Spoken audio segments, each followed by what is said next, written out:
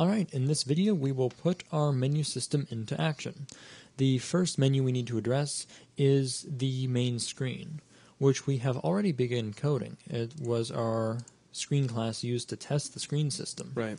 But at this point we need to address the fact that screen main is the game's main menu, and as such it's going to have things like the different modes of play, and those modes of play need to be selectable.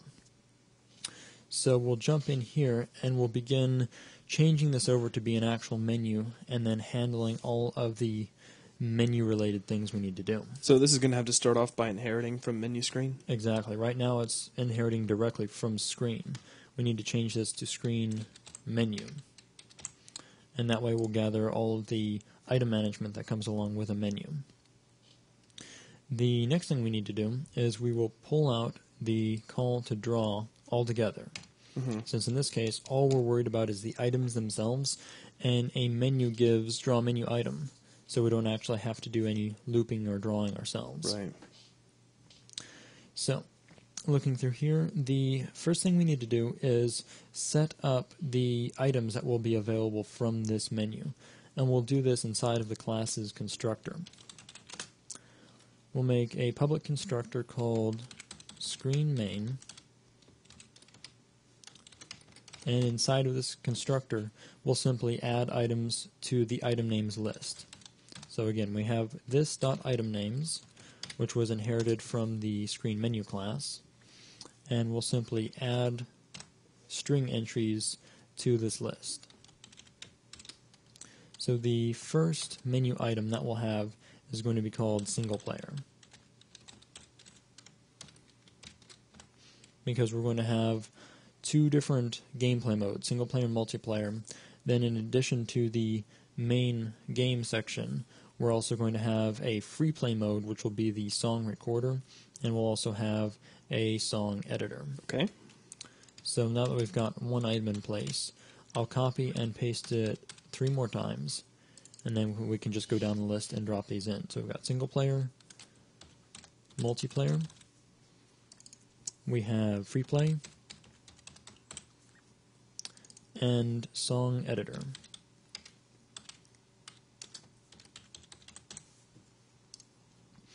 And that takes care of getting these items registered and usable. Now the next thing we need to do before we can actually see these items is we need to make sure that we override draw menu item. Which currently has no functionality. We have to put some functionality into it. Exactly. So if we drop in an override here, because we are indeed a screen menu, we have access to draw menu item.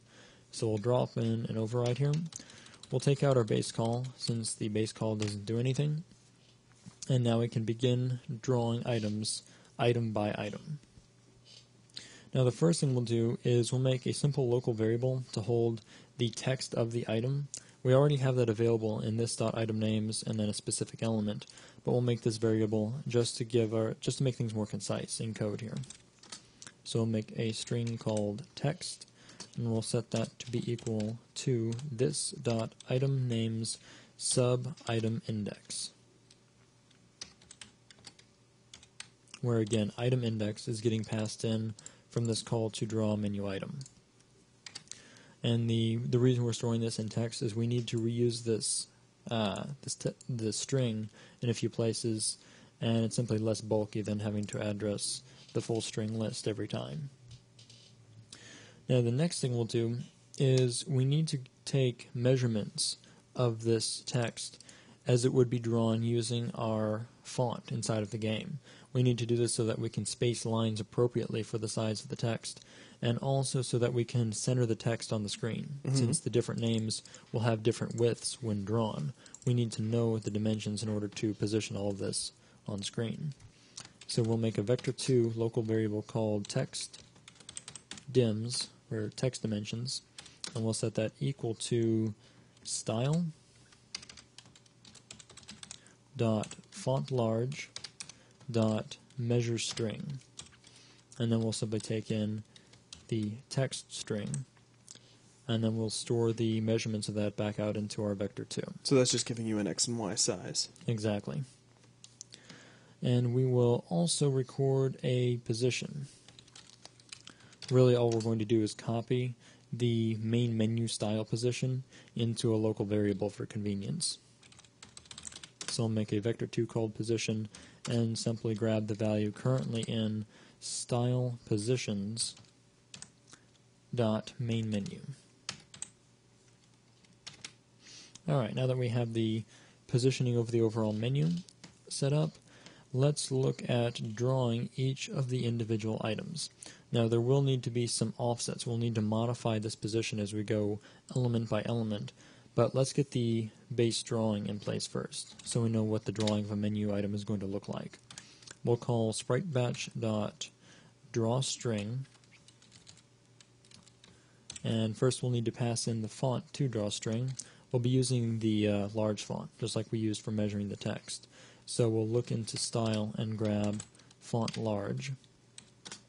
The text that will be drawn is still stored in the variable text. The position is stored in the variable position, and color is passed into us via the parameter. So up here, of course, we have the parameter color passed into draw menu item. So really, the actual call to drawString is very simple, since some of the information is handed to us, and the rest we've defined. Now, at this point, we're getting the same position every time over and over again for each draw. So if we were to run the game right now, we would draw all of the menu items on top of each other. That means before drawing each item, we need to take our Y and offset it. So we'll look back at this position variable, we'll look at its Y component, and increment that based on the item index. Exactly, based on how far down from the top it should be, where the top menu item will leave exactly at position, so we won't increment by anything. And that works with item index here, because item index will be 0 for the first item. So we'll increment by item index. But we'll take that item index, since we don't want to increment 1 pixel at a time, we actually want to increment by what you would say would be entire lines. Sure. So moving down based on the size of the text. Which would be the Y size of the dimension. That's right. That's where text dimensions comes into play. We can look at text dimensions.y, and that gives us the height. So now we move down by entire, you could say, lines of text. But in addition to this, we want to move just a little bit more to give spacing in between each line. So we'll take text dimensions.y and multiply it by 1.5. Which is just giving you like a half a line separator. Right, so we get 1.5 line height per each one, or like you said, roughly half a line's worth of visible space in between each item. So, at this point, let's see what would happen if we were to run the game, because of course we already have the screen main showing. So let's build and run the game,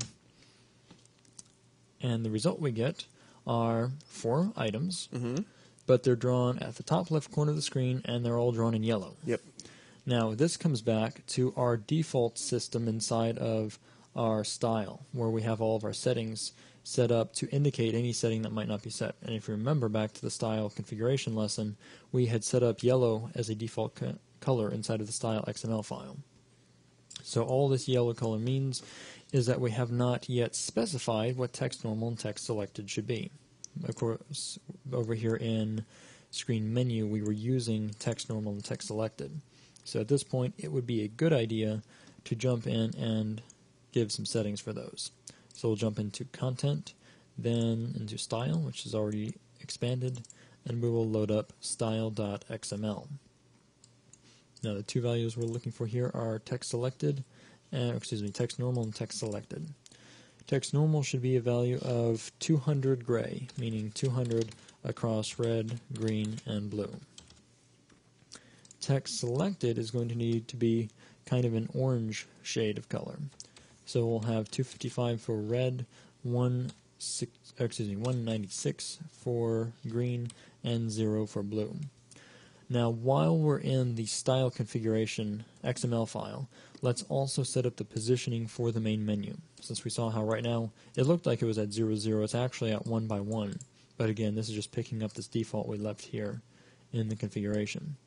So what we want to do is grab main menu and set this to a position value of 640 by 150.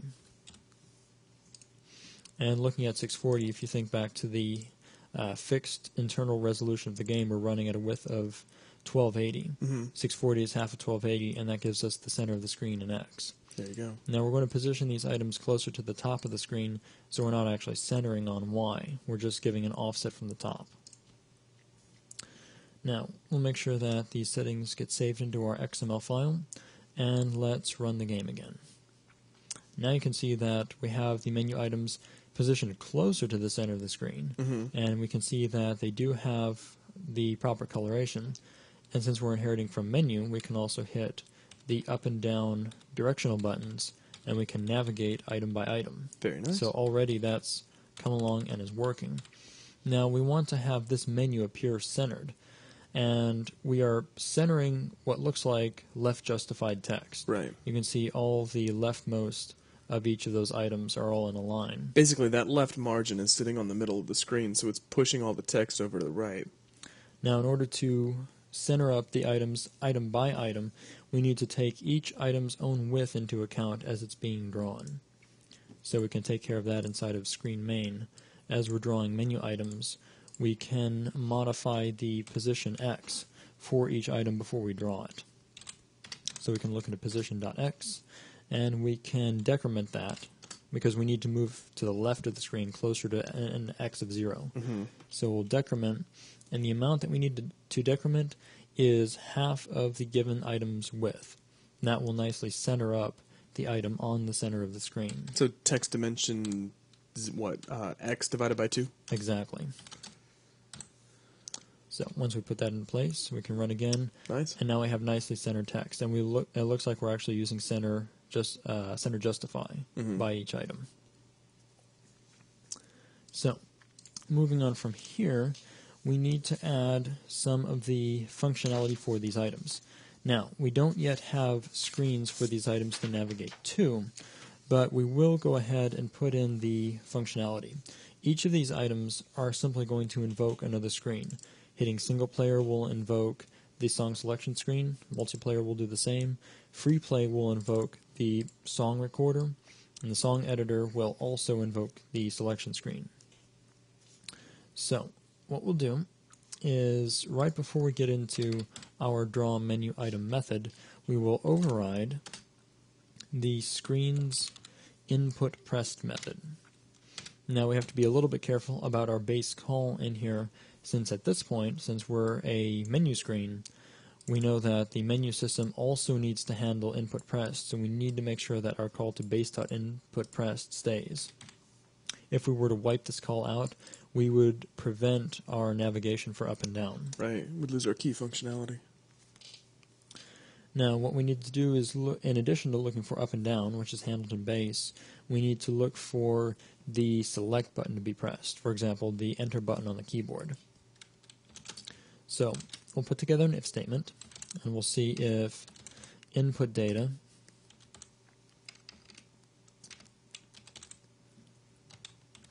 dot named input is equal to named inputs dot select. So if we're hitting the select button, then we need to invoke whatever menu item is selected.